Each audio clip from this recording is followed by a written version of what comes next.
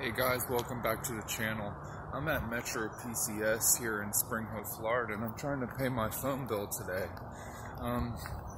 It's a little bit after 10 o'clock in the morning here, and I've been here for an hour since 9 o'clock.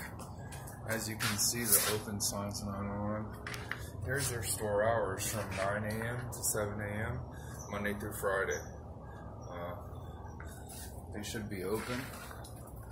As you can see, there's nobody in there at all.